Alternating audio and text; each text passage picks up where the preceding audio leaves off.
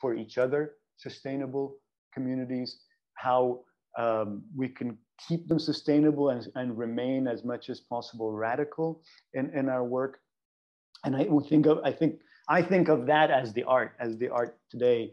And so here we're gonna, you know, try and talk to people who've really kind of done this well so far, and so that they can talk about, you know, proper mechanisms and models that are actually out there to take us a step closer to where we want to go. And I'm going to bring up call up Nati Linares, who's done a lot of the research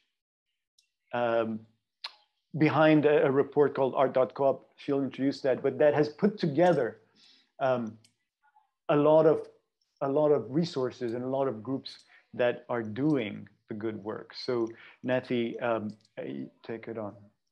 Oh, cool. Hi, everyone. I'm Nati. I'm from Staten Island. Really happy to be in this group with New York folks and connect the dots between artist-led resistance movements and all that Strike MoMA and MoMa Divest have been doing, and connecting that with the worlds that we do want for arts and culture. And so just really excited to be able to connect these dots and bring some of you all into the work that is happening in New York City right now around solidarity economy and co-ops.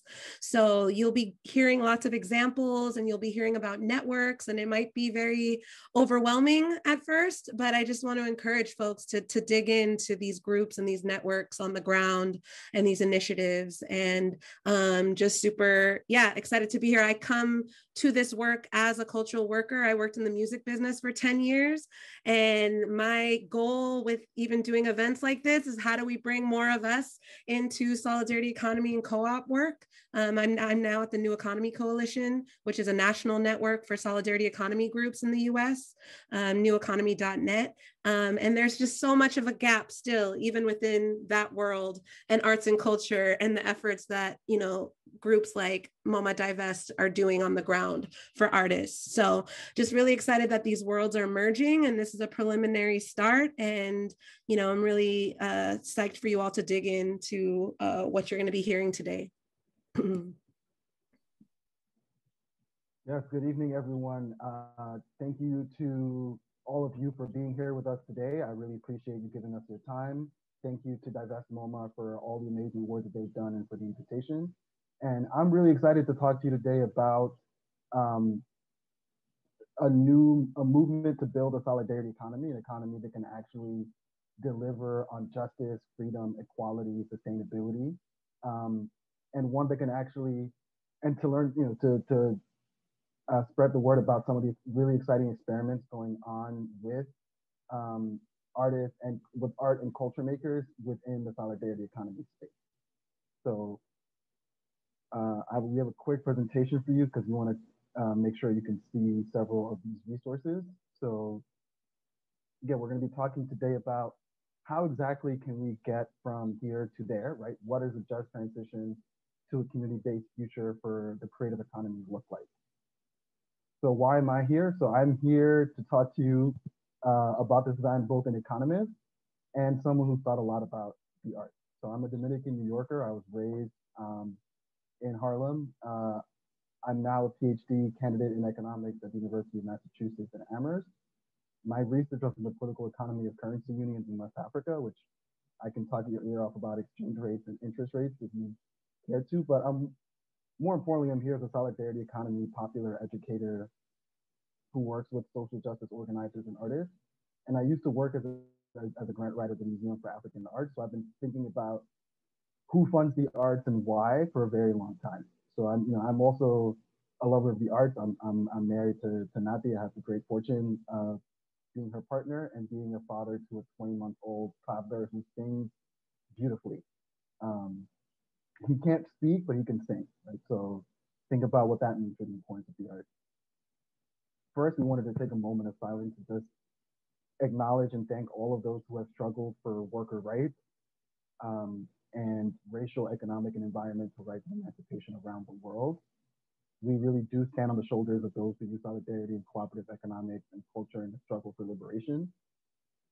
The following list of some of the folks who have led the way for us. So people like Ella Baker, James Baldwin, Grace Lee Boggs, Barbara Dane, W.E.B. Du Bois, the Combahee River Collective, Fannie Lou Hamer, Lorraine Hansberry, Zora Neale Hurston, Paul Robeson, Victor Jara, Shirley Sherrod, Tony K. Bambara, Nina Simone, Comandante Ramona, Elandria E. C. Williams, Dr. Jessica Gordon Nemhart, and many, many others. We do this work as part of a long legacy of many of those who have struggled, and we will continue it on.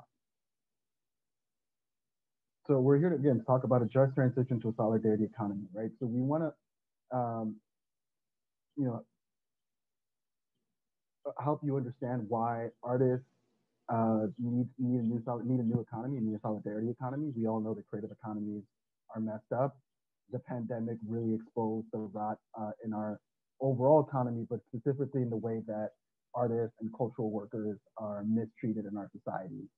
We saw that they were many of the ones who bore the brunt of the crisis. So it's clear that artists need a new economy, but the solidarity economy also needs artists, right? We also need to help people understand what this could be, that this is possible, that, you know, we need to change hearts and minds, and artists are in the hearts and minds business. You'll use this, we're going to use this term just transition. It'll come up a lot. It can mean many, many, many different things. Here, we really want to use it to talk about, here's maybe a visual that'll help you. This is from Movement Generation, from their description of just transition, but we really want to move from an extractive economy to a regenerative one. And the key here is there's lots of different ways, there's lots of different things to call what we are pushing for. Again, an economy that is caring, that values the sacred, that prioritizes ecological and social well-being, that is built on a deep democracy. They use the term regenerative democracy, but I would say that what we're talking about here, solidarity economy, is basically the same thing, right? So we want to, you know, in the simplest, most basic way of describing just transition, we want to stop the bad and build the new, right? We want to stop the bad stuff that they're doing, stop the extraction, stop the ecological destruction, stop the exploitation, the racial, gendered, and other forms of inequality, and build a better economy, one that is regenerative, one that is built on solidarity among ourselves and on right relationship with the earth. The term itself was first popularized in Chile and France in the 1980s, but the practices, and this is, you know, what I really like to emphasize, these are practices that are as old as human civilization. In many ways, all we're trying to do is remix indigenous economic traditions for the 21st century. Often when we talk about this stuff, people will say, you know, Francisco, this all sounds awesome, but this is stuff that my family or my community has been doing for eons. And that is exactly the point, right? It is in many ways a return to a different way of relating to each other and a different way of relating to the earth, but obviously in a very different political, historical, social, cultural context. But it is a global movement and an economic development framework that weaves together many strategies and aim to put people and planet ahead of profit. The core principle is community control of the economy, right, of our workplaces, of the land, of our financial institutions, and our government, rooted in participatory democracy, cooperation, solidarity, and respect for the earth. I like to boil it down to collective ownership and democratic management. So we own it and we run it, right? Again, those are older principles, and those principles can take many, many forms, and have taken many forms historically and take many forms today. But it's the same idea. We own it, we run it. I love this quote. This is from a colleague of ours, Dr. Stacy Sutton at the University of Chicago, who says, the solidarity economy movement, again, is not new. It's not a new movement. It has historical roots in Latin America. In the United States, it builds off the legacy of the Black liberation movement. There's a long history of Black cooperativism in this country. So if you look down here to the right of this screen, you see the book Collective Courage by Dr. Jessica Gordon Nemhart, which is a history of the ideas and practices of Black cooperativism here in the US. And, you know, again, you can see solidarity economy principles already in action across many sectors of our economy and our society, right? So you can see them in light and housing, I myself grew up in a limited equity co-op. There are community land trusts. There are resident-owned communities. Many of us are familiar with grocery cooperatives and food and agriculture. There are, the library, right? If you want to think about it, the library is based on cooperative principles, right? Anyone can go and take out a book, and if more people want it, you don't necessarily pay more for that book, you just wait for it, right? So it's based on a very different principle than a bookstore, right? So we're gonna focus on what this means for art and artists, but just know that this is part of a much larger ecosystem that encompasses really any sector of our economy can be cooperativized in some way or another, right? So you may already be practicing solidarity economy without knowing it, at least knowing it explicitly. So, you can participate in mutual aid, in time banks or bartering, meal swap or meal train, savings school pools, clothing swaps, nanny co-ops, book clubs, tool libraries, skill shares, buy nothing groups, free cycling. These are all already existing examples of the solidarity economy. So we also love this quote from another one of our colleagues, Emily Kawano. We do not need to wait to quote unquote wait for the revolution because solidarity economy practices already exist all around us today. Our task is to make these practices visible and to grow and connect them. Solidarity economy institutions include cooperatives, worker-owned, consumer or producer, public banks, community land trusts, alternative currencies, and time banks, right? So we're already doing this. We've done this for a long time.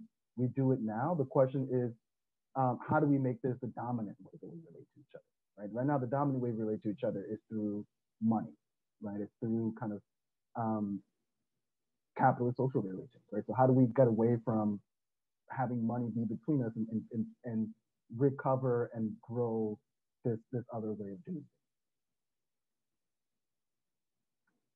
As Nati mentioned, her and her partner, Carolyn Willard, put out a report on solidarity economy for the arts, which has a bunch of examples and gets much more into detail about into everything that I'm discussing here today. So if you want to learn more, check them out at www.art.coop.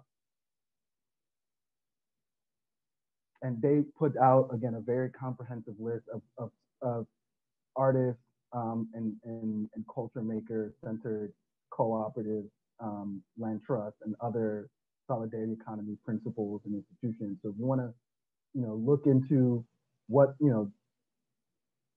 different artists and different cultural groups are doing throughout the country to implement this stuff, to breathe life into it, to make it a reality, please check out the report. Again, this shows you, just gives you a very brief overview of what different experiments are in money and finance, land and housing, work and labor, food and farming, right? And I would emphasize these are experiments, right? These are people trying new and different things. So some of these may have grown since we profiled them. Some of them may no longer exist, right? But they're all opportunities to learn and grow this movement. And then finally, like what can you do? So again, the goal is artist control, right? The goal of solidarity economy is for people to be self-governing, for them to own and run their own workplaces, for them to own and run their own residences, their own land, for them to own and run their own financial institutions, to be their own bankers, and then for them to own and run their own governments, right? So what does it mean to support artist control? And what can you do as an artist or someone who wants to support artists to further this movement? The first thing is you can learn and unlearn, right? So there's been an explosion in artist consciousness raising groups, study groups, organizing groups. If you think about the just transition framework, you can resist, right? So you can resist by joining artist-led resistance campaigns, groups like Strike MoMA, the Union for Musicians and Allied Workers, and many more. Again, please put your campaign to the chat. We don't all know all the examples. Part of putting on these kind of events is for us to learn from each other about all the things that people are doing. There's been such an explosion that there's no way that any one group of people could keep up with all the different exciting new initiatives. Then in terms of build, what we want to build is a world where artists who work in groups are organized into cooperatives, right? Where they're not being exploited by various intermediaries like record labels or gallery owners, right? They own their own artistic production, where artists get housing, right? Housing they can afford, housing that allows them to do their art, right? So community land trust for artists. Participatory budgeting, we find that when it's up to ordinary citizens to decide what to do with their city or with their local and state budget, they want to devote more to the arts and to community arts than their legislatures or the bureaucrats that run these agencies would. And then we're going to need money, right? So democratic loan funds, participatory philanthropy, cultural investment funds, etc. And this is a graphic we love to use from Carolyn, who helps people envision what life as an artist in the solidarity economy could look like, right? So I don't have a boss, right? I'm a worker in a cooperative business. I don't have a landlord. I'm a member of a land trust, co-op, or intentional community. I don't pay for school. I participate in self-organized schools and demand free education. I don't hoard my stuff. I take part in tool shares, barter clubs, and clothing swaps. I don't buy food that kills. I'm a member of a food co-op, CSA, community garden. I don't let my bank profit up with me. I joined a credit union, so my money stays in the community. If you want a shorter version, you can think of the t-shirt that the New Economy Coalition sells, which is fire the bosses, free the land, and elect ourselves, right? We can run our own workplaces, we can run our own housing and feed ourselves, and we should elect ourselves, right? Like we can run our own government. We don't need politicians making cutting deals for themselves and their donors in smoke-filled rooms. So, we live in a world where we're used to art as a business, right? Commodified art that is made to be sold for profit. That's how most of us get our art. Many of us who produce art are caught in the same kind of nexus. We're used to philanthropy, right? So art as a grant, as a charitable donation. And we're, to a certain extent, to a much smaller extent, used to art as a kind of public service, art that's publicly funded. So, part of what we're asking is, what else can art be, right? What else, art is what, right? What would it mean for us to own and control our own art and our own culture, right? What should be the role of an artist in a solidarity economy? Who would produce art? Who would consume it? And how would it be distributed? And now, Nati's going to talk to you about all the different networks that exist and how you can plug in. Well, quickly, because I have the baby here, but I just want to, we can share this with folks, but, everything that Francisco shared with you, there are ways that you can plug in. There are national networks doing this work. There are sector-based networks as well. So if you're, curious about learning more about worker co-ops or land work, we'll share this with you all. The New Economy Coalition puts out a newsletter every 2 weeks where we try to lift up a lot of the work of different members around the country. So it definitely, if your first step is like, whoa, my mind is blown and I want to learn more, that would be a really good first step. Next slide. And then Dre from the New York Network of Worker Co-ops could probably talk more to this, but I wanted to give a little bit of a roadmap for NYC folks of some of the networks just in New York.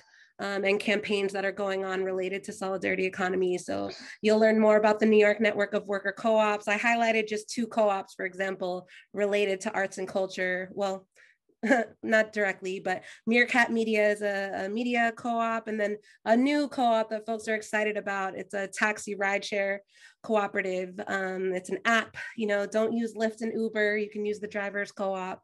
And this is another kind of longer list of other NYC initiatives, participatory budgeting, the community land initiative. So folks on this call who are gonna be speaking later can speak more to this, but just wanted to compile just, what's going on in New York City in ways that you can plug in. That's it. And these are just some further resources as well.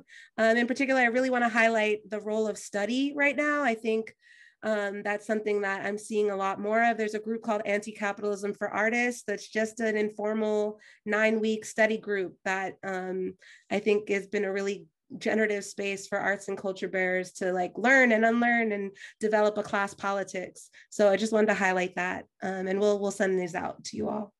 That's it. I got a baby here.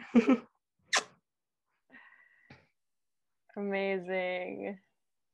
Thank you. Thank you so much, Francisco and Nati. That was so helpful. I think a lot of us might be somewhat familiar with some of these ideas. And like you were saying, Francisco, a lot of these ideas, right, aren't new. These are the ways that many of us have been living our lives, or in some ways have been forced to kind of shift just because of the impact of living under, neoliberal capitalism.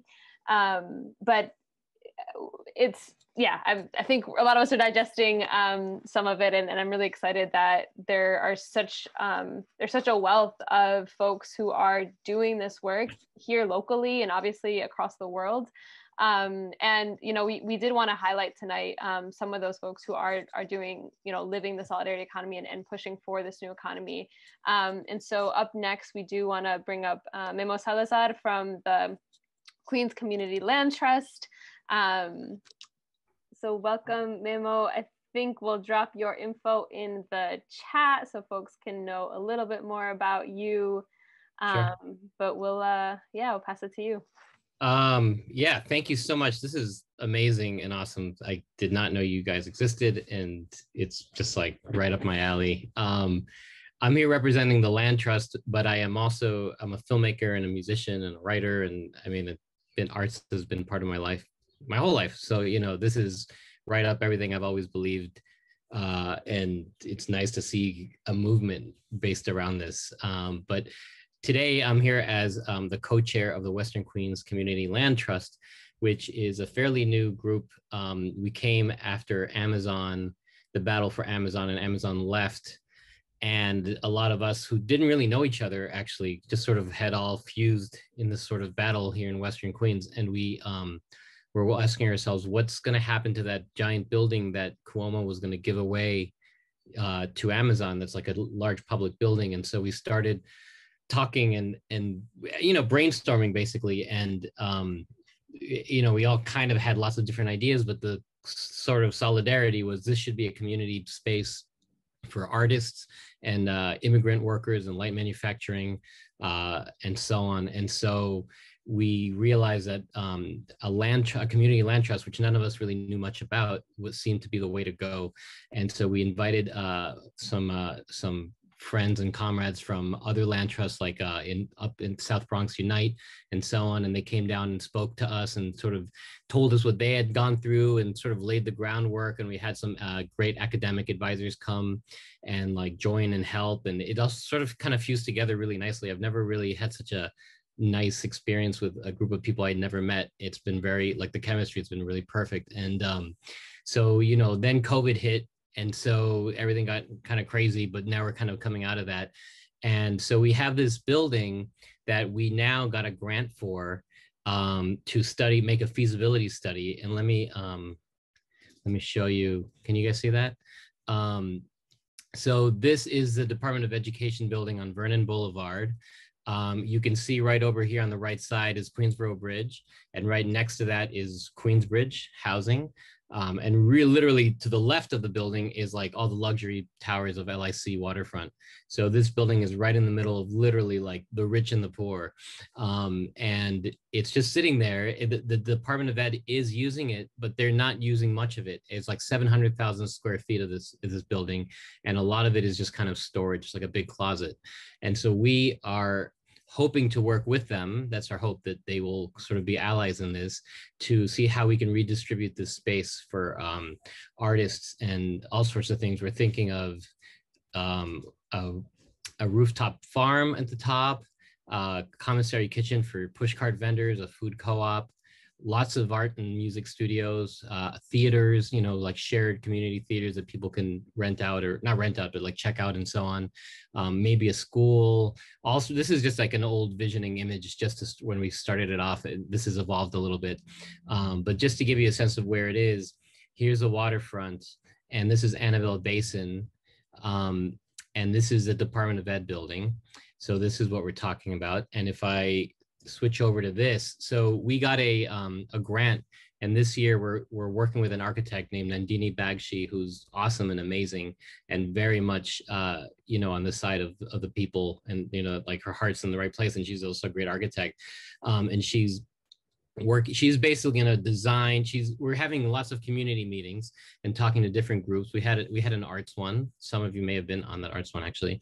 But we're still trying to get input from people, like, what do you need? How much space would you need? What are your needs as in different groups? Artists is just one of the categories, but I just wanted to show you quickly. This is her very preliminary drawing. So this is not in any way final, but just she started. So in the bottom floor, we have like a pushcart garage and a commissary kitchen and then a co-op food market. But then when we go upstairs, all these workshop spaces are like communal spaces. Artist studios is her idea, where people can have their space, you know, and we're hoping for like music studios for kids at Queensbridge who want to like record music and all sorts of things, all the way up to the top floor. And again, this is all very preliminary. We may not be able to do a school, but people really want a school. So we've basically been talking to the community and like, what is it that you need? And we've tried to fit all of that in this sort of ideal fantasy visioning of the building. And then we'll see, you know, this is going to evolve. And I'm going fast just so that you guys can kind of get a very brief overview. I'm happy to get into the weeds on this with anybody who's interested. But the bottom line is this building is like, there's nothing like this in the city, actually, in terms of this size and scope. It's a huge building, and it's, you know, it's a public building. And so everybody should have, everyone, especially, you know, this is for Western Queens specifically, but it is a space for all of us to be able to share. We're working with a lot of worker co-ops as well, who would be using some of those workshops and so on. And the Street Vendor Project for the Pushcart Garage, and all sorts of different wonderful people are part of this. But if anyone is interested in this, either because they need space or just to get more involved in this push, you know, we are open and happy to have folks. We always need help. You know, this is a huge community project, and we're just starting out, and there's a lot of you know, there's just a lot of needs and a lot of work. But in terms of the CLT, just to explain what a community land trust is, because it's probably a little vague. Since we all live in this capitalist system where land is a commodity, and we're far from the sort of utopian vision where we're all sort of truly sharing in the land, a CLT is sort of a way for the people to reclaim land within the legal framework of the capitalist system that we live in. So in other words, a CLT is a nonprofit and it can own land. And usually what happens is that as a CLT acquires land, this is a little bit of a weird explanation, but like the CLT doesn't own the building that is on the land. They hold the deed to the land. And the building might be privately owned if it's like a house, or it might be a public building like this, or it might be, you know, whoever owns a building, they're entering into a contract with a CLT who owns the deed to the land. And the CLT basically represents the people. So the CLT is made up of a tripartite board of people from the community. And the idea is that a third of that board are people who live or work in that building. So in this case, like if we're talking about the DOE building, a third of that board would be actual artists and other people that are working and have their businesses or their studios in that building, but only a third. And that's because, well, so the other third would be like people from the community, people from Western Queens who understand the needs of the community and understand the building and have input and are affected by, but don't actually live or work there. And then the other third are people like academic advisors, experts who understand the issues that the land trust has to deal with, but don't have a personal stake in that property. And so the reason it's divided like that is like a checks and balances system, so that, for example, a lot of affordable housing was given to the city, you know, decades and decades ago, and the people that lived in those buildings decided they would just flip it to market rate and make a lot of money. And there was no real structure to stop them from doing that. If the entire building voted, hey, we're just going to flip this, it's gone. The affordability clause was gone. So this system is to prevent that. And so you have this 99-year lease and you have a board that is never gonna have more than a third majority. So if the people that are in there all voted to flip it, that's only 33%. It's not enough to change the laws, and that's why we have that system.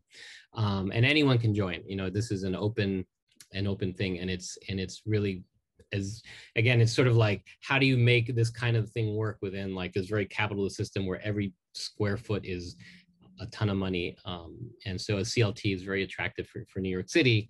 Obviously, the hard part is, how do you pay for this, and how do you buy land? In this case, we wouldn't buy the land because it's public, but even so, the cost of renovations, the cost of maintenance, how do you do that? And so we've been exploring that too. That's another side that we're exploring with experts, and we've had some preliminary reports to explain the cost analysis of that as well.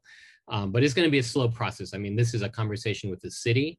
You know, I mean, the fear is that that another governor or mayor might just decide to give this to Google or Facebook or some other giant corporate entity. And so we're trying to sort of prevent that by stepping in and saying, we have an alternate plan that can bring economic value to the neighborhood. It can bring jobs, all the things that politicians love to throw around, but in a real sense, right? Because these would be all worker controlled and worker owned businesses. It wouldn't be, you know, a giant corporation promising jobs. And so, yeah, that's like the really fast, short version. So the CLT exists for Western Queens. It's not just about this building. We're interested in housing. We're interested, if any of you, for example, knew of a derelict building that you thought, you know, this would be a great studio space, and I don't know how to make that happen, we would be there to try to figure that out with you. You know, whether it's somebody owns it, or whether the city, it's like, or whether it was like foreclosure, you know, or abandoned. There's all these different avenues of how we might be able to acquire that. And we're new, so we're learning as we go. You know, we're not experts, but there are many people who are experts. And so we've been listening and learning from them. Brothers in Oakland who have been, there's a CLT in Oakland who've been doing this for a while, and they're amazing. And they've managed to get a lot of properties and help a lot of people that way. And so that's kind of where we're headed. But again, everyone is completely invited and welcome, and I'm happy to answer any questions if people have questions and so on. Memo, I don't know if you're gonna have to jump, right? Or are you gonna stay? Yeah, I can stay a little bit longer, but I do have to jump. Okay, so the first thing I think maybe people asked if you could have a contact info or somewhere where they can get in touch with you to join in or support, or yeah, I'll put write that in the chat maybe. Yeah, I will write that right now. Yeah, please, anyone is happy to, I'm happy to have anyone. And then since there are people in the room, and Memo's got to jump, if anybody has a quick question in mind right now, maybe we can take that and then do the collective question for everybody else who has time to stay on before we turn to Centro.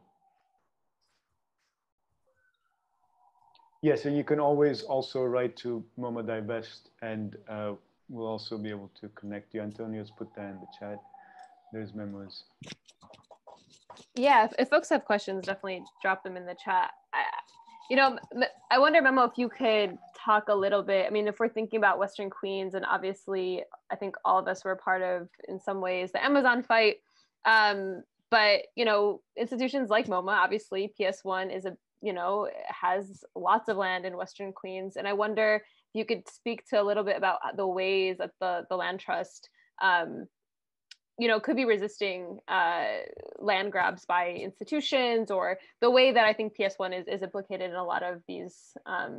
Yeah, no, that's a good question. I mean, when we had the meeting with artists, I asked the question. I mean, I knew what I believed, but I just wanted to throw it out there. Like, do you want someone like MoMA or PS1 to be like a staple tenant in this building, you know? And everyone was like unequivocally no. So it was like, okay, so you know, part of it is like, that's, by excluding them is already an action, right? It's like we're making a statement by saying this is not what this is something else. We're not like, it's not like there's been any reason for us to sort of take MoMA head on or anything like that.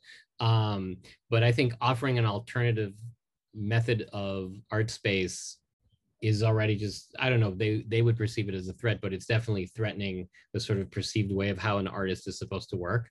And so again, like, because we're small, it's not like we have like 20 different projects going on. This has kind of taken up all our resources, but if anyone here, if a collective was like, you know what, we've got this project, but we didn't know how you even start, you know, that would require land or a building, you know, that's what we're there for. Like, we're basically like the vessel, the umbrella for the community to be able to start taking land off the market and back into the hands of the people. I mean, you know, like, so for example, one group we are speaking to, who I think, by the way, Jenny Dubnow is a painter who's, I thought I saw her on this call. She's actually the co-chair with me. And so she's also very much she's an artist, and her, you know, her passion is the arts as well. And we have been talking to the folks from 5 Points, who very symbolically like are the spirit and soul of LIC.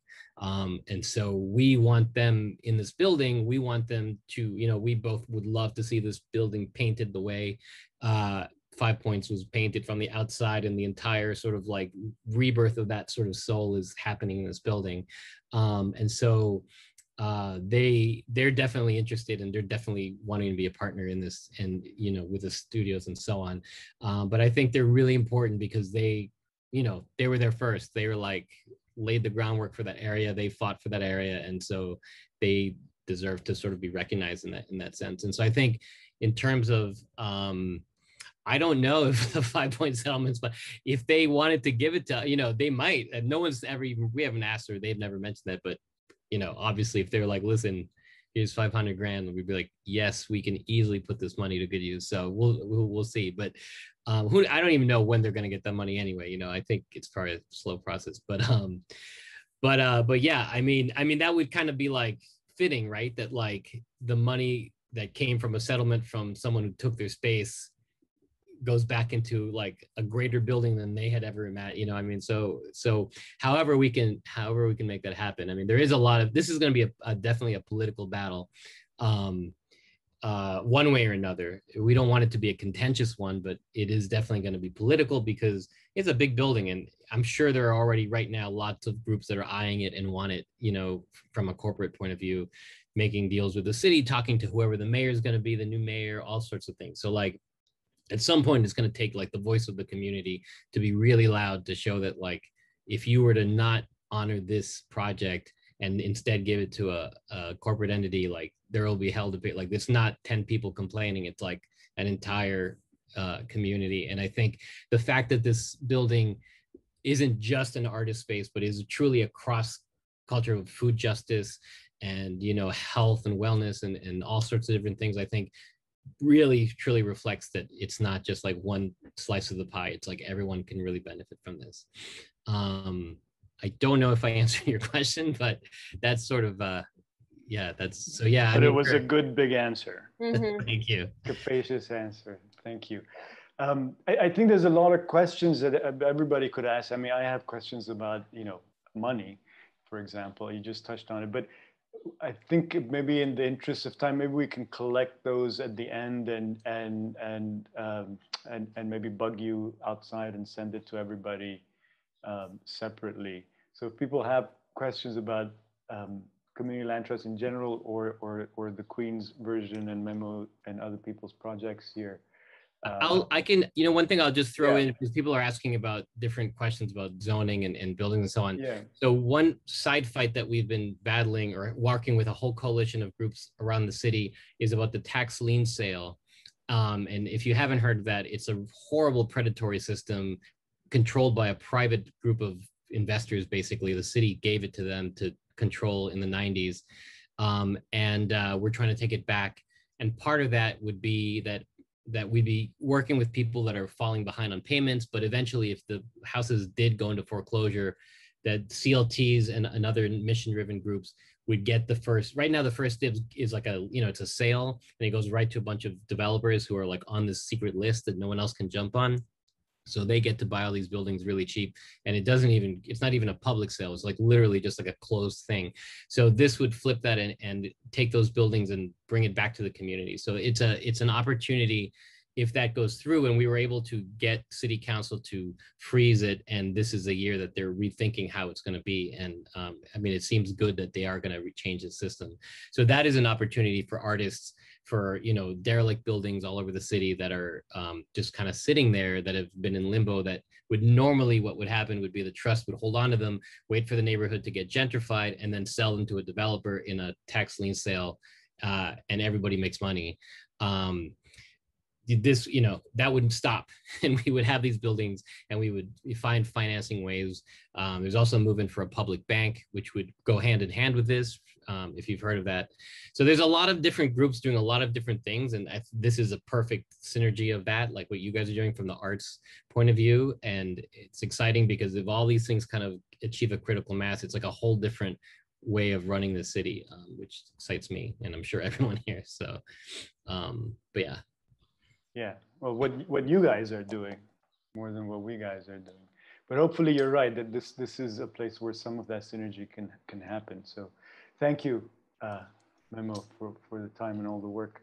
Again, the emails, contact info is in the chat. For those who don't have it, you can get in touch with us. This is great. We're going to turn to Centro, Corona, also Queens, who are also amazing folks who actually did what we're saying. I mean, the transition happened. They were part of. They can introduce themselves and give the detail. But for me, having worked a little bit with them, is, you know, the movement out of what was actually created through the city and you know, the big art setting. Right, it was created by a big name artist and so on. But they themselves, the community, pulled themselves out of that situation and continued it as their own center, horizontally led and very, very thoughtful and reflexive. So Adrienne and Milton are here to show us how that's done. Hey everyone, Milton here, him. I'll start, and I think Adrian then will follow up on what I say. So I think I'll just provide some context on what Centro is and where we came from. Yes, great. So Centro is an intergenerational community center. We're in Corona, 104th of 5 and 47th Ave. We have built an experience, leadership, and knowledge of working class and immigrant communities from Corona and other neighborhoods in Queens. And we're striving to build a self-determined, collectively imagined future. We officially formed in 2018, but have as I will say, like a longer history that reaches back to 2011. And basically we're organized around intersections of responding to violences that are local and global. Those type of like violent processes of destabilization and with collective creativity, solidarity, and strength. That's like a very wide way of like saying what we do, but we have a lot of like different little things. So just to give you some context, so Centro was first named Imi Corona, you know, and it was started as a project by big name artist, Tiana Bruguera, with the support of the Queens Museum and a grant from Creative Time. And it had basically two principal ways of looking at it from the 2 points of view, right? From the artist and from the museum. One, the museum perspective was really like to bring programming, accessibility to culture in a new space in an immigrant community, right? Like a storefront for that type of thing, and build a relationship with the community. Like the museum, the Queens Museum had always felt like it needed more of a relationship with the community. And from the artist perspective, what I know, I never met this artist, right? But from what I know is they really we're trying to test museums as civic institutions and to also perform social activism as art. And I'm very careful in choosing those words like perform social activism, right? It was never really necessarily about organizing. So two things really quickly from that is that the idea of museums, more broadly speaking, or also, you know, the way they engage communities or anything like their surroundings, and even the way that they're appraised, right, is that museums bring culture to a space, right? They create what you would name a cultural space, a cultural district, right? So even from the get-go, you already have this tension that, a museum is bringing culture to a space, to like immigrant communities, where immigrant communities were actually providing the culture, and the museum ended up like actually extracting all this culture. And the way that this happened is basically that there were a lot of collectives that were,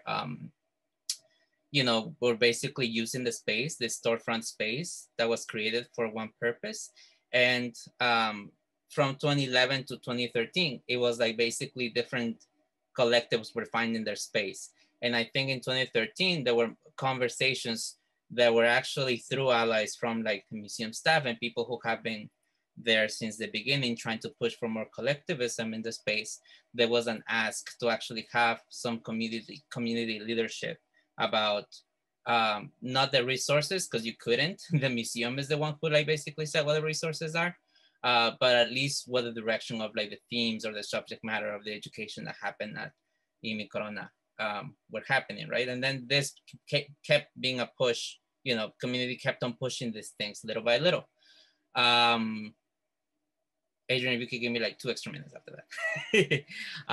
So what happened then is there were different pushes. They were like community councils created, and we by the time that I stepped in, which is around 2015, 2016, there are already processes in which there are conflicts between like what artists and local people want to do as far as like meeting the needs of the community versus what a museum might want to like show, right? Cool. So once we started having, the museum has its own staff and its own things, and they were trying to have conversations, community push for conversations about this. We started like our own investigation of like histories of other collectives. And here we're talking about collectives that exist today, right? In spaces, like we're talking about Mayday Space, for example, but also other spaces that had existed before, like Vecino Rio, or also spaces in other, not in New York, like the tenants union. And we were talking about like people that we knew in each of these spaces or who held some of these histories, and that we wanted to learn more of, not for the sense of necessarily like controlling a space particularly, but actually really to do what the community needed to do, which was actually organized, right? And cultural organizing at the center of that. During this process of learning, there was a huge land sale, and we basically were told that we needed to, the landlord wouldn't even speak to the people who used IMI, like they spoke to the museum, and then the museum had to tell us, right? We don't even know how long they held that information, but we were told that we needed to leave by the end of the month. So there was like a displacement that happened through like a huge land sale. And basically a group of people, within the community also again, met to, respond to this, to like another destabilization. Through the questionings that were happening from looking at other collectives, we were already investigating this idea of like, what does it mean even to be, why are we part of this museum? What are the limitations within this? We keep on, the museum keeps on being a structure that serves as a platform for individuals or for even like an art collective that grants a lot of visibility, right? But we also see the museum has, all the cultural work that has been going on for years collectively is basically created this whole capital from which a museum actually stands on, like as its own tradition, right? Like as they very specifically, for example, will write grants about their community efforts that have a lot to do with the work that IMI was doing, right? I mean, every institution does this, right? But we have no idea how those things are written. So that's like one of those examples. So we're talking, and we're not even able to say where that money goes, where does it come from? We can't even see those things. We couldn't even look, we couldn't even respond to our own displacement directly with the people who were displacing us. So, the question came to a head of like, okay, we need to actually split from the museum. And we split from the museum, we found our own space. What that took, a lot of relationships were interrupted. I mean, that's what displacement does, when we're talking about displacement, then like we think about it as a land issue, but also as relationships, right? It's relational. you basically are disrupting all these relationships and networks, and then they have to scramble and then like come together again, right?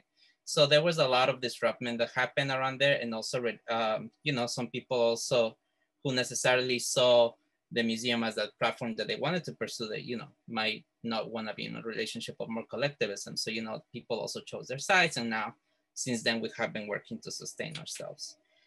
That's a very quick, overview of things, and I want to pass it to Adrian to talk a little bit more about, the structure, and then we can talk about the differences. Yeah, so I'm just gonna talk a little bit about how Centro is structured right now. So like Milton mentioned, Centro is a volunteer-led community center organization with one part-time coordination staff member.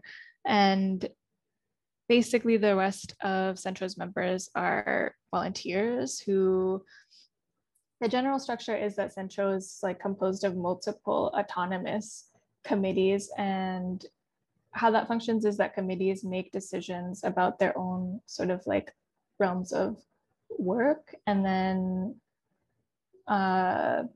currently an interim coordination team holds community meetings for decisions that need to be made like more community wide, also makes like day-to-day decisions, and in the process is that this coordination team will also coordinate the formation of a new evolution of leadership, and this leadership might be a single body, or it might not be. That's like to be decided. And also connected to those committees are various collectives, working groups, partner organizations, also members, families, and neighbors. And that's like sort of how Centro is structured today. In terms of like how Centro connects to nonprofits, there's no single decision-making group. There's no executive director. There is a 4-person board, but the leadership lies with committees. And Centro is also fiscally sponsored. So there's also that connection to like the nonprofit industrial complex. Centro is fiscally sponsored by an organization that has been in coalition with Centro through Hate Free Zone Queens, Desi's Rising Up and Moving Drum, since 2017. So they sort of have like the nonprofit certification, and Centro also is connected to that. And basically since Imi's displacement in 2018, people at Centro formed multiple committees. So that includes the Girasolecitopos, or Sunflowers and Moles committee. And this is a group of people who strategize ways for us as an organization and community to navigate the nonprofit industrial complex. I am part of this committee. I joined Centro in 2017 and then joined G&T, the Sunflowers and Moles committee, the year after in 2018. So like we're going to talk about it a little bit later, but that sort of like the process of me joining that group is also when I personally felt a closer relationship to Centro and like a bigger like sense of responsibility to Centro too. And I think that is connected to how Centro as an independent organization can like make different types of decisions.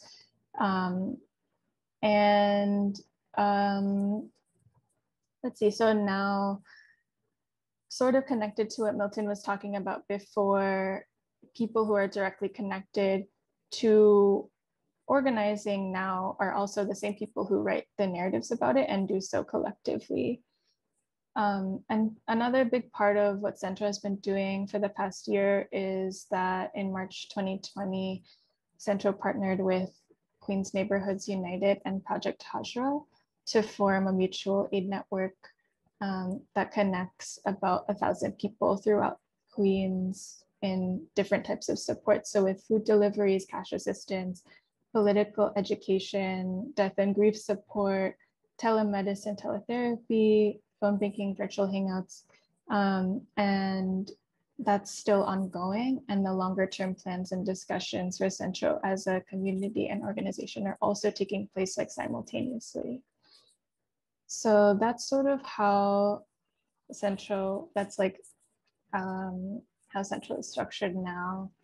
So now I guess Milton, we can talk about like future plans and also differences between the different organizational structures.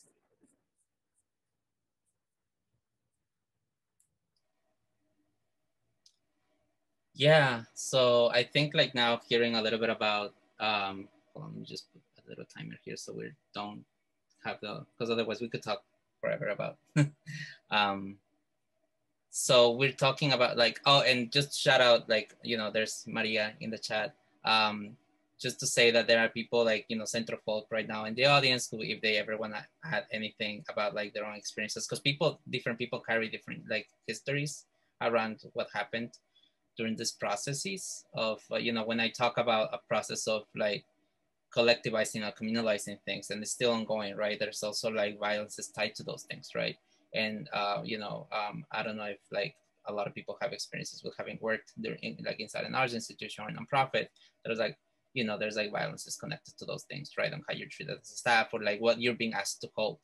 I think one of the things that we can say that the structure that we have today has allowed is basically that, all these contradictions that we're talking about when it comes to capitalism or when it comes to like this distraction of cultural work, right? The contradictions are held not by a collective, but they're, within the museum structure, they're held by the museum. And the only way that they're actually dealt with is for profit of the institution, right? They're not necessarily like, dispelled or like dealt with in other ways, right? Like I have seen to like before the pandemic, even to the last year before the pandemic, I still saw this artist whom I never met, by the way, haven't been there for so many years, who was not present, still going to panels to talk about, and these panels are paid, like international panels with other big name artists to talk about this work, right? So this is like how also cultural capital is formed, right? And those contradictions are also just dealt by them in the way that it serves them, Now those contradictions doesn't mean that they have completely gone, right? Because we're still during the system, we still pay rent, we still do those things, but these contradictions are a conversation amongst ourselves now. And I think that's one of the big differences, when we talk about how we're dealing with sustaining ourselves, right? And how we can envision futures. Yeah.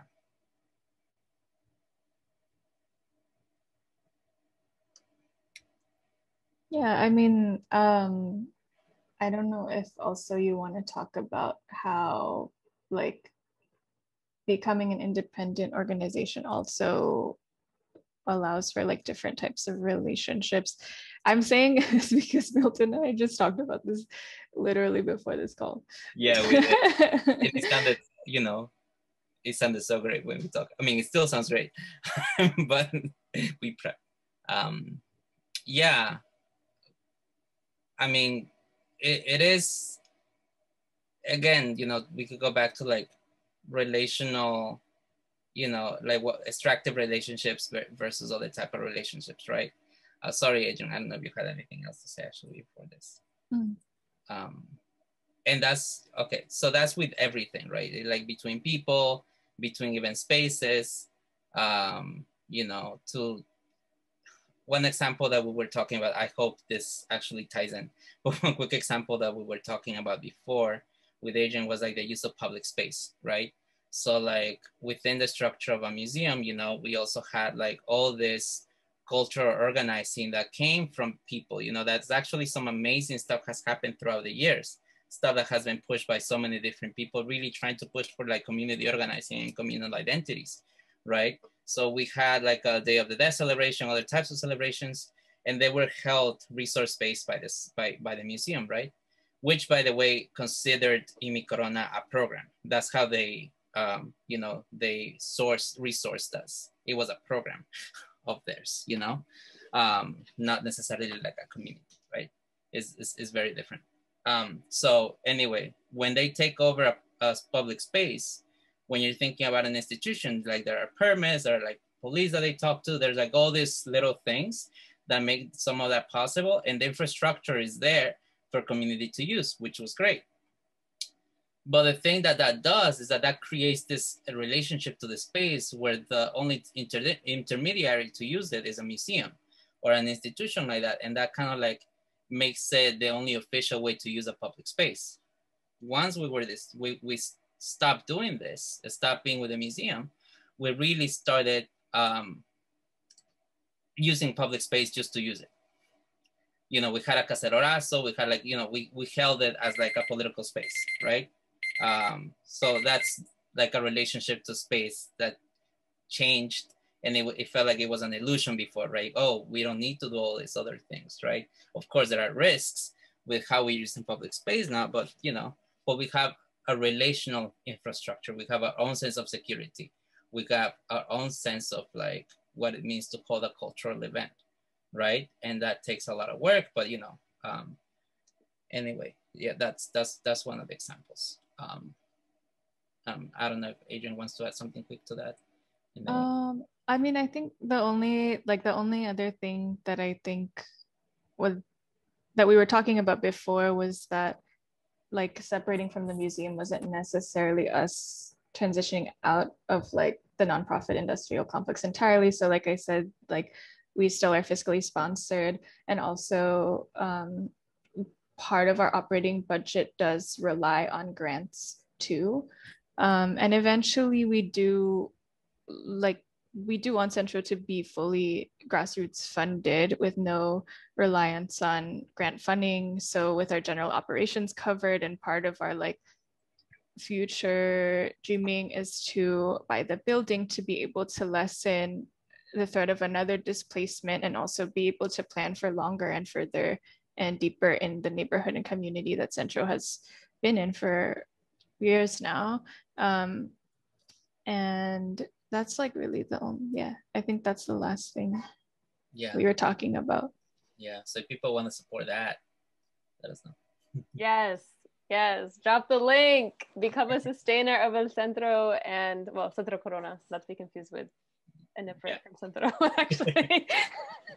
But thank you so much, Milton, Adrian. This was super helpful, and I think sort of getting into this piece around contradictions and sort of like recognizing that there are these tensions and contradictions that come up within the transition, and like whether that's around funding, obviously around relationships. And I think just going back to what Francisco was saying in the beginning around like how we own it, how we run it, and that is a different social relationship than we are sometimes able to create.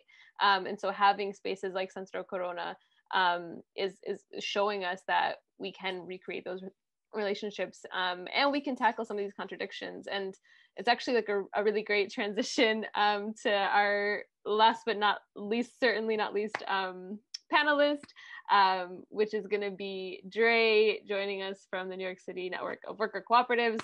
Not to put, again, people into corners, they have many different hats and things. But I know Dre can speak a lot to some of these contradictions, and talking also more about how some of these relationships get reimagined within frameworks like cooperatives. So with that, I feel like I'm bringing people to a stage, but we can bring up Dre, and we will have questions after this. So if you all have questions for Milton or Adrian or for Francisco, definitely save them, because we will hopefully have some time at the end. And yes, we will also drop the link to donate to Centro Corona. So please, if you're able to do that, we would appreciate it. Beautiful. Hello, everyone. Again, my name's Dre. Glad to be here. As a heads up, my internet is very shaky, so there is a chance I might just disappear.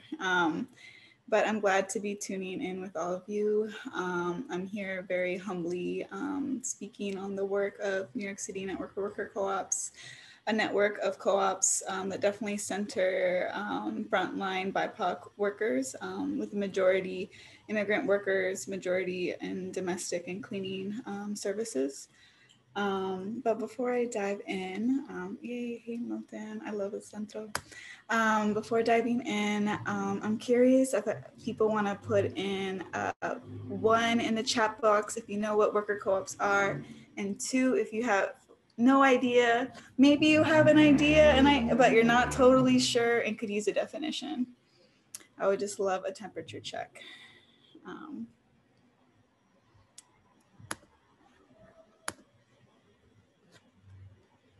Cute, you see some ones. Definition, please. Okay, cool. I have a little slideshow I would like to share. Let's see.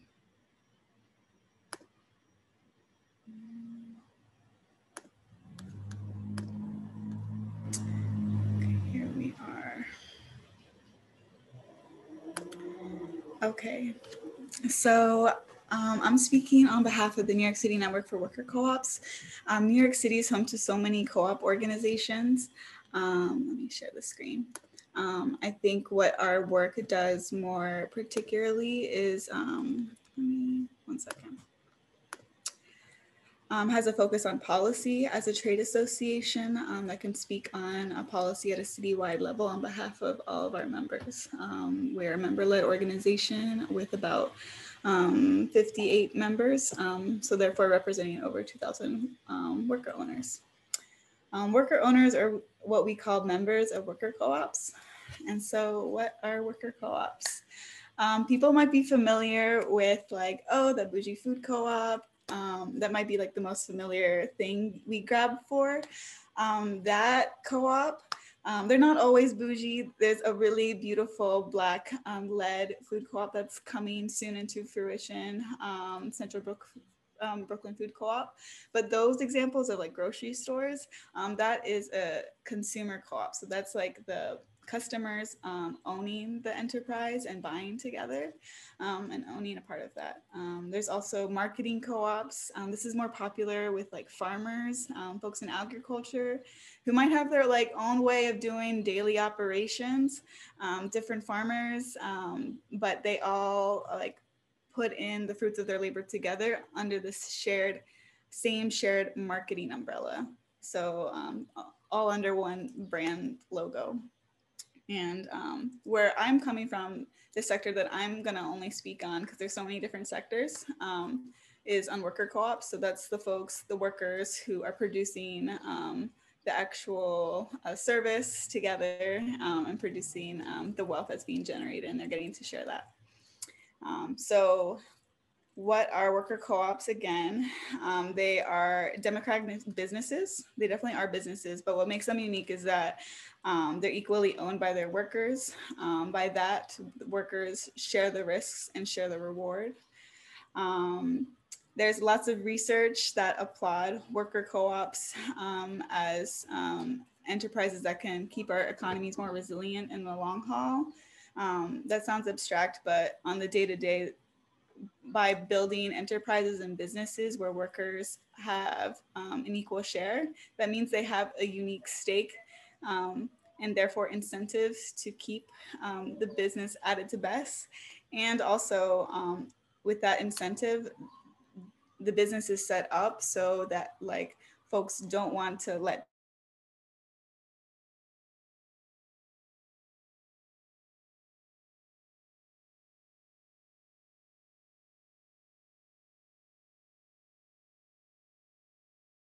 going to be retained. So especially now when we see so many businesses retained in their communities.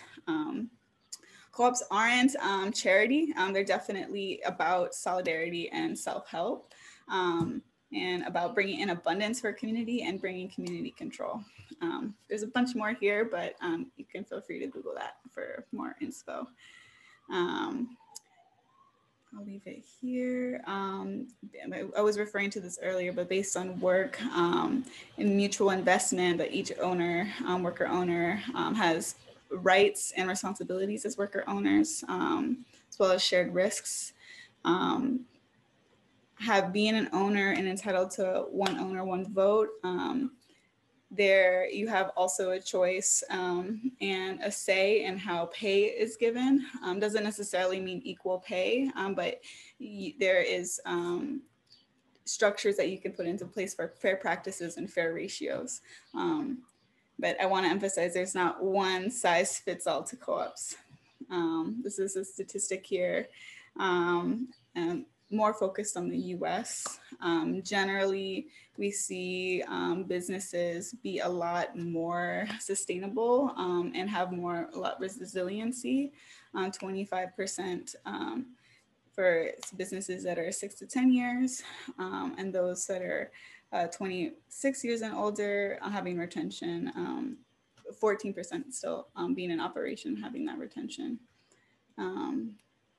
And so worker co-ops overall has definitely been, I would say, a media darling, co-ops lately, the solidarity economy, and rightfully so to some degree. I would say it is an enterprise that is more accessible to poor and working class people. It's hard it takes money to, get money in this world that we be living in. So to be able to share the costs, it makes it more accessible for first-time entrepreneurs. Also, definitely in New York City, our movement is powered by a base of at least 70% immigrant folks. Majority of whom I would say are Latinx, but it's not just Latinx too. Plenty of folks from Bangladesh, also Korea, also the Caribbean represent, so don't want to erase those folks too. But overall, worker co-ops have been a really great entryway for undocumented folks to exercise autonomy in the workplace, because we live in a world where it's technically illegal to hire undocumented folks. However, there are loopholes that actually make it more feasible for undocumented folks to be a business owner. And so being in like a LLC entity, there have been loopholes. So our movement is definitely centering those folks. And yeah, besides it being accessible because, we get to share capital costs and share labor in that way, it is a business that is values driven. And so it is a model that is about building community and being in service to community. It is a model that tries to live out everyday democracy in the workplace. And it has a value of believing that we can call in prosperity and abundance for our labor. So that's kind of like a snapshot, but the more formal principles that technically are like the principles that co-ops are guided by are these, and these are international principles that were identified in the 90s. Volunteer and open membership, democratic member control, economic participation, autonomy and independence, education, training, and information, cooperation among cooperatives, and concern for community.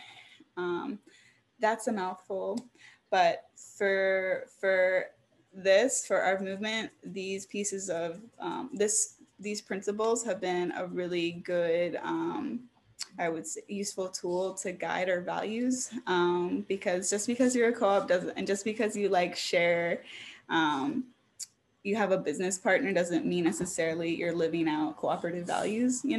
Co-ops can definitely displace people. Co-ops can definitely, can be extractive. So that's why it's important for there to be guiding principles that guide our movement. I know there's a wide range of folks tuning in, and there's many sectors that are at the site of a museum.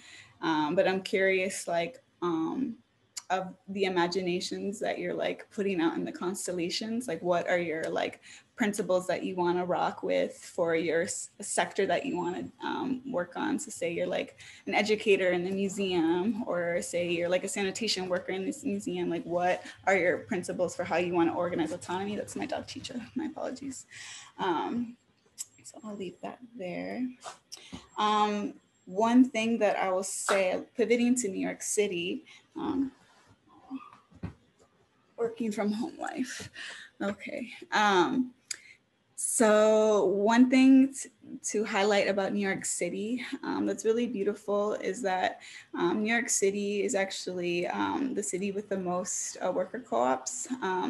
Though it might be head to head with Oakland, but that a lot of it is thanks to a win we had. It's a really significant win for getting investment from the state toward worker cooperatives. So if we think about, you know, not just divest, but investment and conversations of investment, we got that win of getting that commitment to the city to invest in democratic workplaces.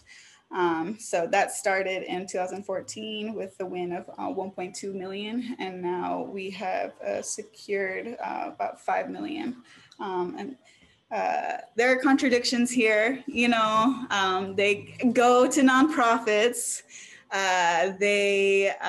It's very precarious money that only gets secured right now during budget season in the hands of city council members. So that's like leaves, you know, a whole movement suspended at like 5 million every year repeatedly. But it is a win. It is it is something that has been the seed. That win has been the seed, I would say, that has enabled a lot of co-ops, and particularly frontline co-ops, to be able to take shape and take root and to grow and build more autonomy for themselves and their families.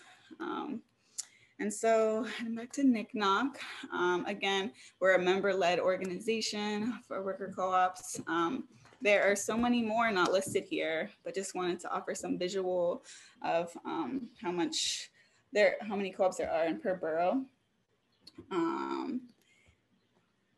Since we are in the business of, oh, I'm so sorry, one second.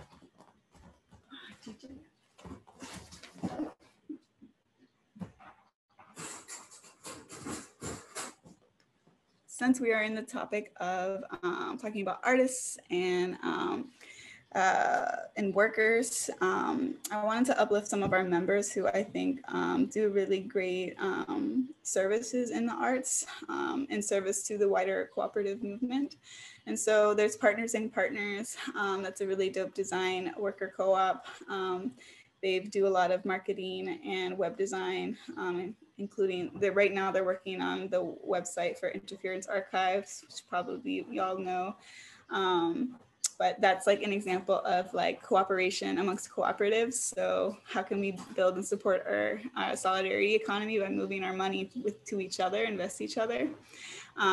They also did the marketing and of co-op Ride, which Nati shared, and y'all should download that. Red Hook Transfer, if y'all are in the, folks tuning in are in the museum world, y'all should really look to hire Red Hook Transfer. They're a really dope co-op that has a focus on art installation and moving. They come from the art world of having done like a lot of art installation in museums. They were formerly part of a union, but then they decided to like have more autonomy in their own hands and became a co-op themselves, which I think is really dope. Then there's Radix Media Co-op. They're a printer and publishing cooperative. They've offered a lot of they offer a lot of their publishing services to a lot of nonfiction writers and have been a co-op that's been of service to the movement for posters and flyer printing. And then Cards by Day, super great co-op that has been doing has been offering a lot of their design art in the form of cards, bringing a lot of warmth through card making. There's a bunch more. There's more film co-ops that Nati mentioned. And I'm excited to be in conversation with y'all because I would love to build more of a relationship with the art world and co-op world. I think there's a lot that we can benefit from each other.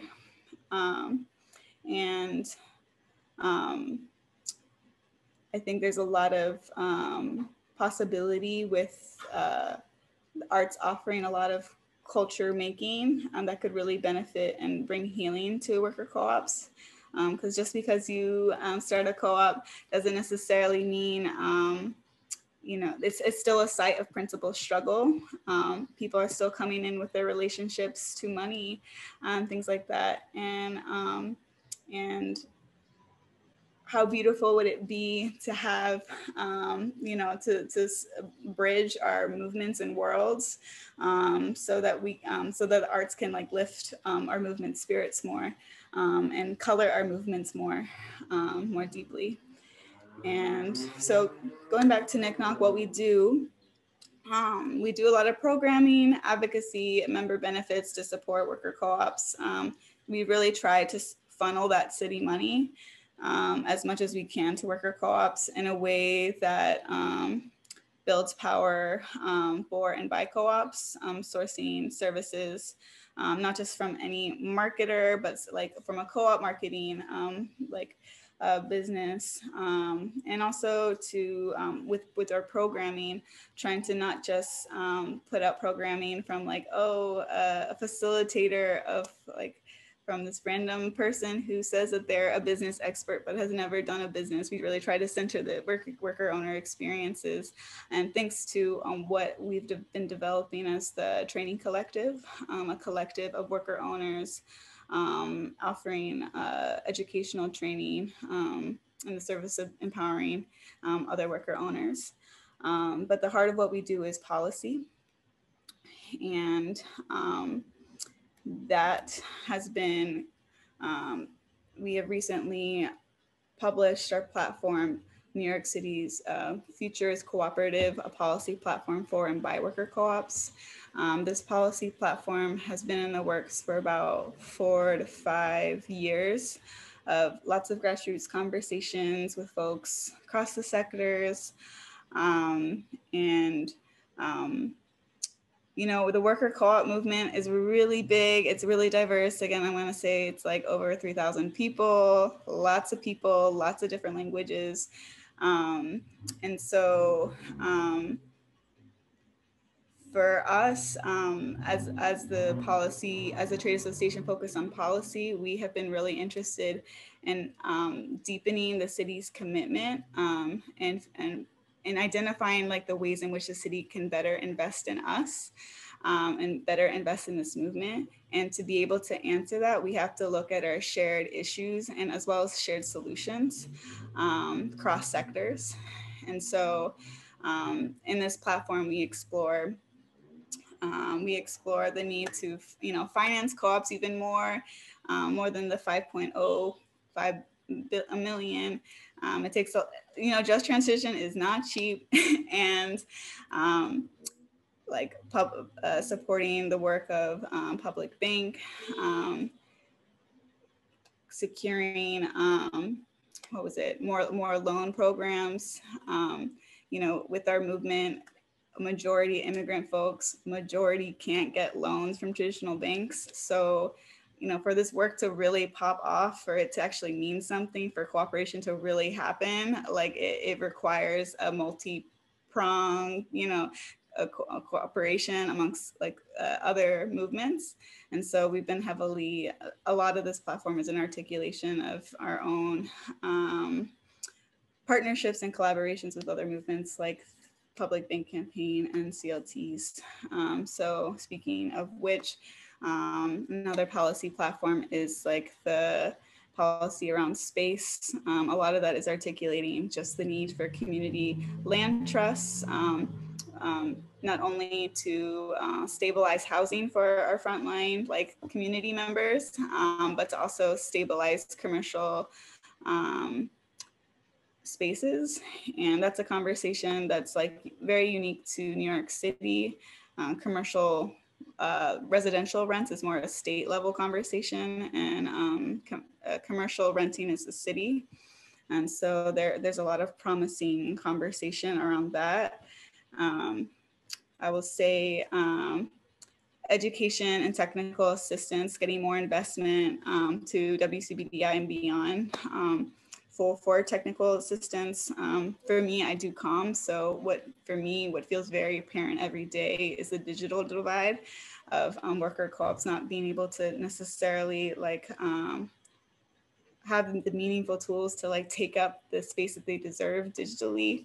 And what can we do to like bridge that gap? What can we do to also bridge the gap of like owners really taking control of their finances, really being able to control daily operations, to really be able to create bank statements and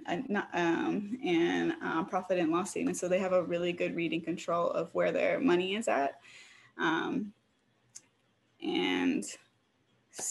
Let's see, city procurement is also a big conversation in the policy platform. You know, it took a coup for de Blasio to finally cut contracts with Trump enterprise. You know, there's so much money that the city gets from taxes, and what could it look like if it actually was funneled right? The money is there and co-ops are ready to receive, you know, but there's a lot of advocacy work to do to pivot there. And there's a lot of, that is a promising channel for worker co-ops to get sustainable work. Again, we're trying to bring bread to the table for people. Co-ops can be cute, but they're only going to go so far if it doesn't deliver the bread. And so that city procurement is like a really important strategy that we're trying to push forward. There's been a lot of shortcomings of the MWBE program. Maybe y'all are familiar with it. Minority-owned business enterprise. Technically, the city makes a commitment of like putting away like $1 billion that would be towards like BIPOC businesses, towards our local economy. But like the data on that is wild. Like, let's see, like the Bronx, first off, half of that money actually goes to Long Island and upstate. It doesn't even go to the city. And then half of the contract that ended up its way in the Bronx, more than half of that, which amounted to 14 million, went to like this one white woman led business.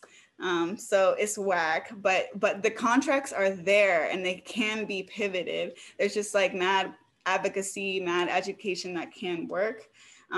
It's not the most glamorous work, you know. We're very eager to be autonomous now. And so, you know, but that is the tactic that we're engaged in policy, because we are interested in delivering that bread to our frontline workers. And that's one very particular arena. And then, you know, this we also, in the last column, and I'll stop here because, wow, mouthful.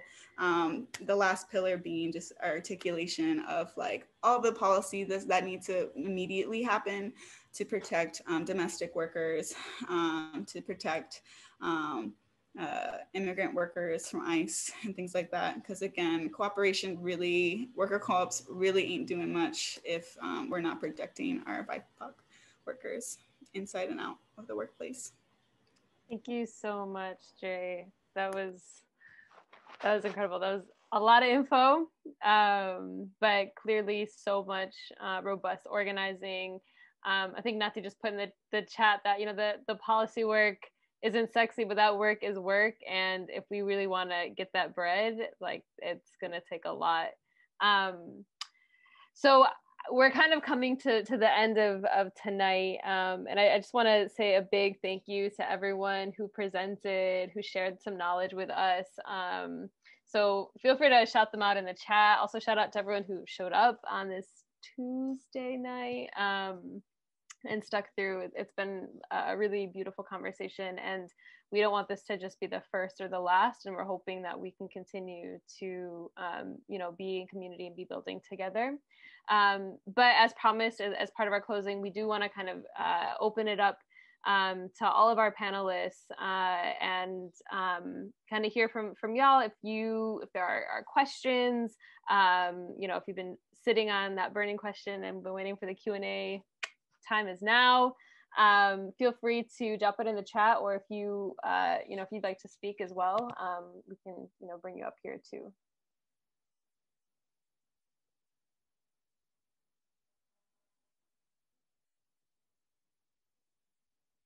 Give folks a minute. I think maybe perhaps as the questions are being formulated, I'm curious, maybe we could do like a quick kind of 1 minute go around of like just hearing what y'all's visions for just transition look like.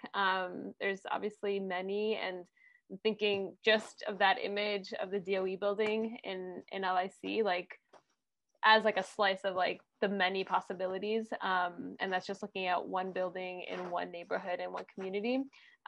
So I don't know if anyone wants to kick us off and kind of share a little bit about what sort of your post-MoMA future, post-MPIC, non-profit industrial complex future looks like, post-Amazon future, not the actual Amazon, obviously, but yeah.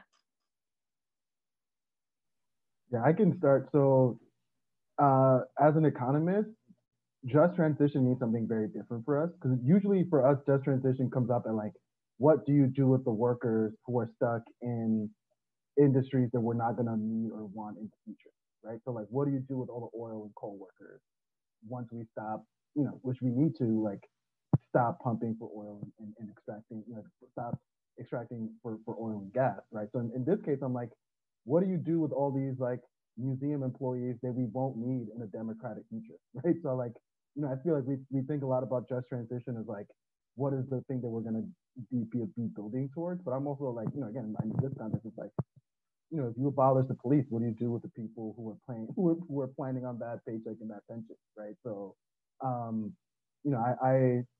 don't want to take too much time on sort of sympathy for the museum workers and executives that will be left behind, but we should spend at least 60 seconds on it. So they got their 60 seconds.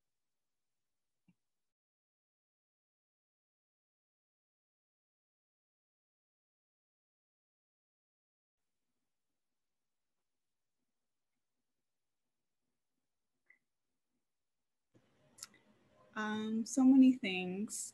Definitely the return of sacred indigenous art. It's always such a doozy to walk into the Brooklyn Museum and see this one coca artifact. It always breaks my heart. That's first, but that's just being a human. And I would say I would love to see cross-pollination with the vision of worker co-ops vision of having co-op hubs in the city. We've had the vision of there being like a physical space and then us taking over a block per co-op, per borough, and it being in collaboration with CLTs and things like that. And I would love it to not only be a space where it's a shared co-working space, but like right next to it in the basement, there's like, a studio for band rehearsals, or, art studios and things like that for people that make that commitment to cooperative principles. I'd like to see that.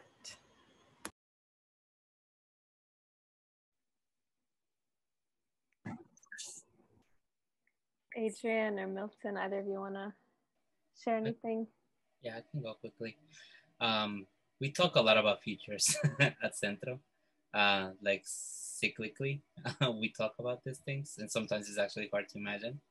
But for a just transition, I think, the main thing has been space. And I love what Dre said, like about this whole idea of like space, not just as like a physical thing, but like even space to like think and breathe, like you're always fighting for just the next month, the next thing.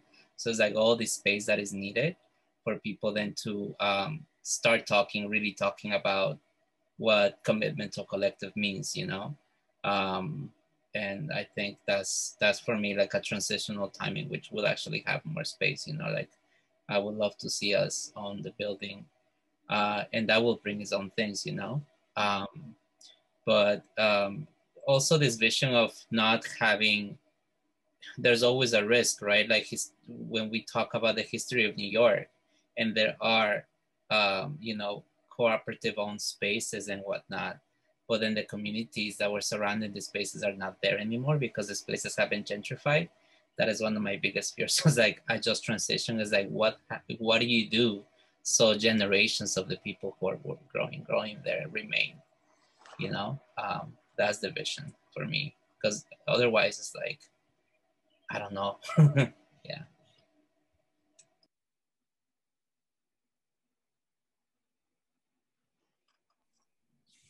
It looks like we get rid of the classist divisive term artists, period. And to think about what that's like in community with other workers, because it has an automatic register that signals a connection, an elite group of people who have a monopoly on creativity. And to see the word being normalized these days is also a kind of it's a counterfeit. It's a ripoff that keeps people in the same whirlpool, churning around and around and against each other. It's one of the most divisive terms. Going back in the day, if I may, being on the ground, Black, people of color, indigenous folk were involved in all kinds of creative practices. But that wasn't the people's word. That word comes from a particular establishment. It's iconic, and it's still about preserving a certain social world order.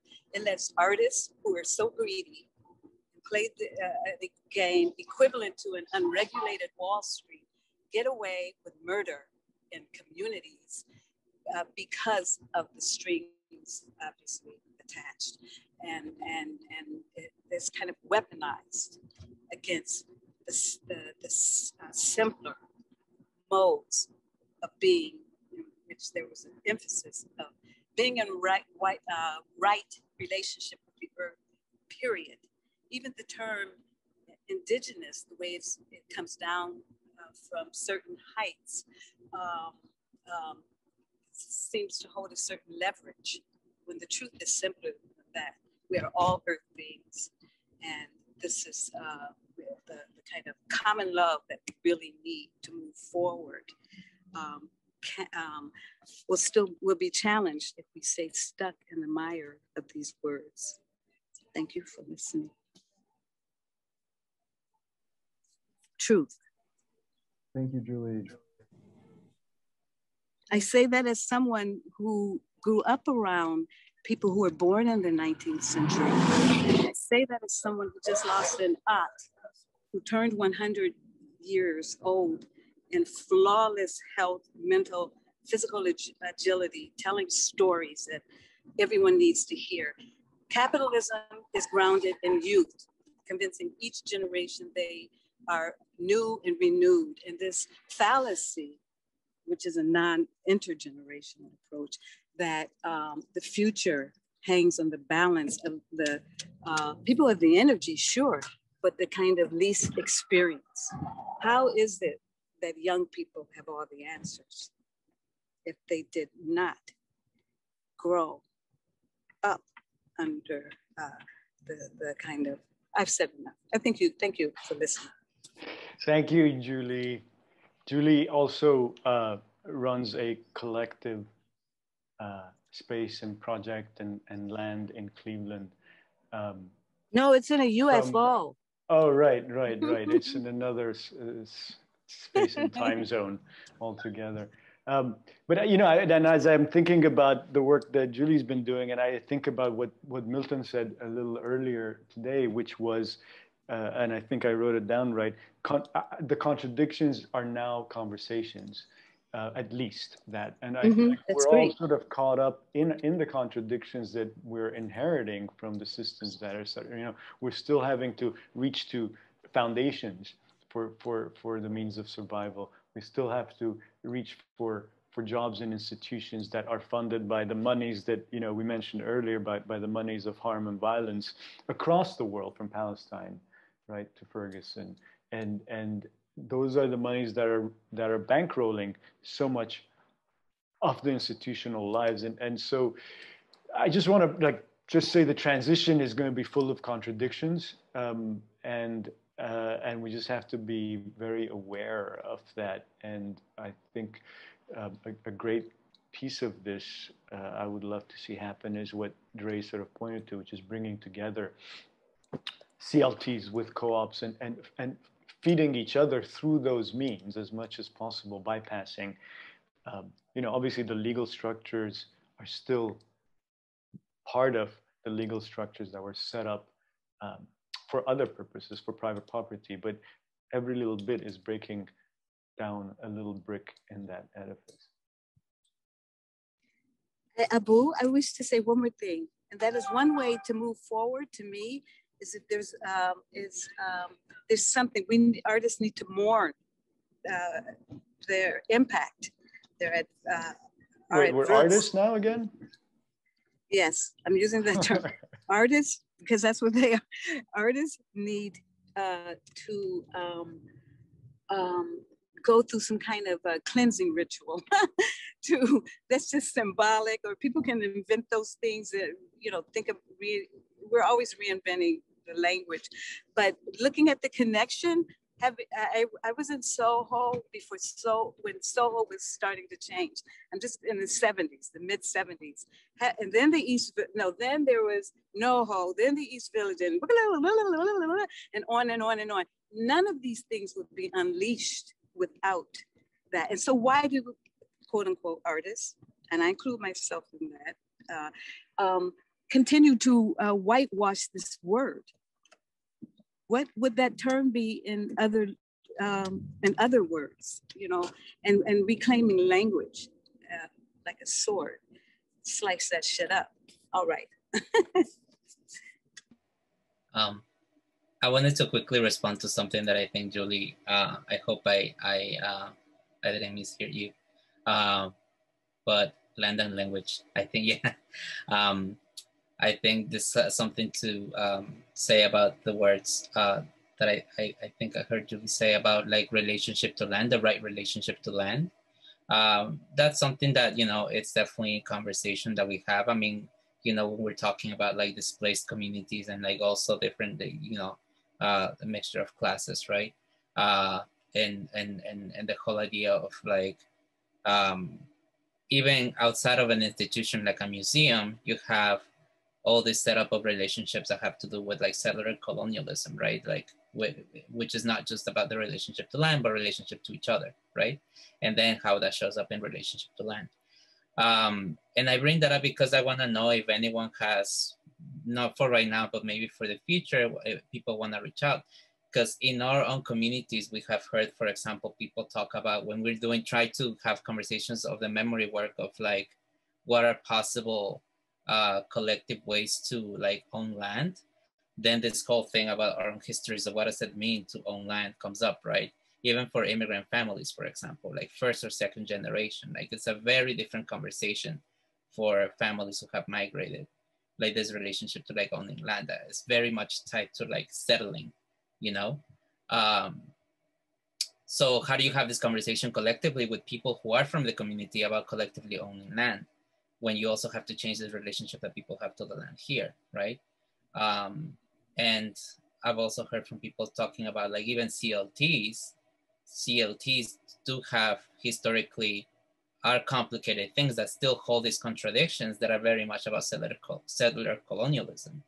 So, you know, what things can happen, like if let's say a community like Centro wants to own a building, like do we have to enter, like do we have to try to hold every contradiction, or are some contradictions avoidable, you know, like are there other things like other than CLTs? If you're thinking about like, let's say, you know, immigrant workers actually getting together to say like, we're gonna buy this house, you know, does it have, you know, what are the kind of things that like also might disrupt the models, even of CLTs a little bit, you know, because they have to do with like a different relationship to land, you know, or to the block, you know. Like I love the idea of like worker co-ops, you know, like walking through my neighborhood and thinking not of blocks as like, oh, this is where the store is, but like, oh, this is where this co-op is at, or this is where the other co-op is at, you know, which I actually do remember from like back in Ecuador. So there's some understandings of that. So yeah, just throwing all those things out there. How about the word collectively stewarded? You know, because what is ownership, as you know, in relationship to, I mean, the whole concept is wrong. We're here temporarily in the first place, and so many levels. Again, the language. A friend of mine who's driving this car often talks about quote unquote slave words. You know, shifting the conversation around. Anyway, that again, I've said enough. Thank you for listening and sharing. I think you're doing amazing work. I'm so heartened by this conversation. I'm involved in a 1949 co-op. And anyway, so I've been thinking about these things a long time, and people say, do you own the building? And given the hardship that afflicted the people trying to hold on to the building all these decades, it's like owning a grief. I didn't want that. I just wanted to be like my peoples, my ancestors, the people that I grew up around, who, you know, had a very sensitive relationship to the word ownership, having fled lynchings, having fled all kinds of programs. Yeah, ancestors. I love what you said about about youth, because it's also about severing the ties, intergenerational ties as well. You know, I think that's really a big part of that kind of, you know, claim on youth that capital keeps having, a kind of like ongoing seduction through material goods. You know, that when you don't have the ancestors or the connection to the elders, that is much more can dominate it much more easily, I think. All right, so we're at 8:30. I think we are, you know, we're at the end of the session. I want to thank the panelists, but well, maybe, I don't know, is there anybody with a question who wants to jump in? Just one last one, or do we? I think we're done. We are out of time. All right. I want to respect that people got niños that are sleeping, and we gotta wrap. Yeah. Okay. Well. Why don't Basma? Let's wrap. Yeah. I mean, I guess Abu, you kind of just said it, but big thanks to everyone. We really want this to be an ongoing conversation, and so if you are new to kind of like the MoMa Divest crew, we definitely want to continue to build. So please like be in touch. We have obviously like emails for folks, so we can go ahead and like follow up and send out some of the resources. There were so many that were shared tonight. But if you know you do the whole social media thing, you can follow us MoMa Divest on Instagram and on Twitter. Definitely check out Art Co-op and the report that Nati had referenced earlier. It's abundant in many ways as we talk about a world of abundance. And yeah, I think Abu had mentioned, you know, we're hoping to kind of continue this sort of series around just transition, thinking about how that connects to land, how that connects to food, how that connects to all of the pieces of our life that nourishes and sustains us, and you know, how we're going to just continue to build together and collectively. So thank you all. that's really all we've got. This was kind of mostly recorded, so we can also go ahead and plan to share out the recording with folks as well. All right. Thank you, everybody. Thank you, everybody. Thank you, everyone. Have a great night. Everyone. Thank you. Good night. Thank you. Thank you, Bye. Julie. Bye, Julie. Much love to everybody. Peace out.